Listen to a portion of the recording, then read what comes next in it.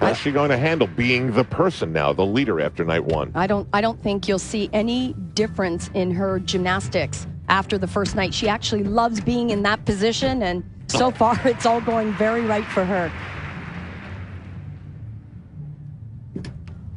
It's not easy to start on the beam. Big, big, big skill right here. Back with a full. Wow. It's incredible. You know, I don't think it matters where you put her up in the competition because she is so well trained. Now, most of the athletes here are doing 2 workouts a day, a morning, a late afternoon. She practices once a day for 5 hours. That's it.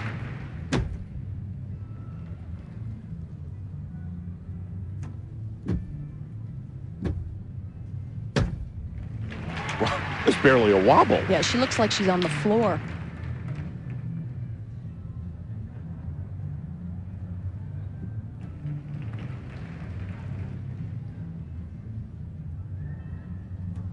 Now, if there's a place that she's shown any type of struggle while she's been in San Jose, it's on the dismounts. Very difficult. Only one in the competition to do it. A full twisting double right here.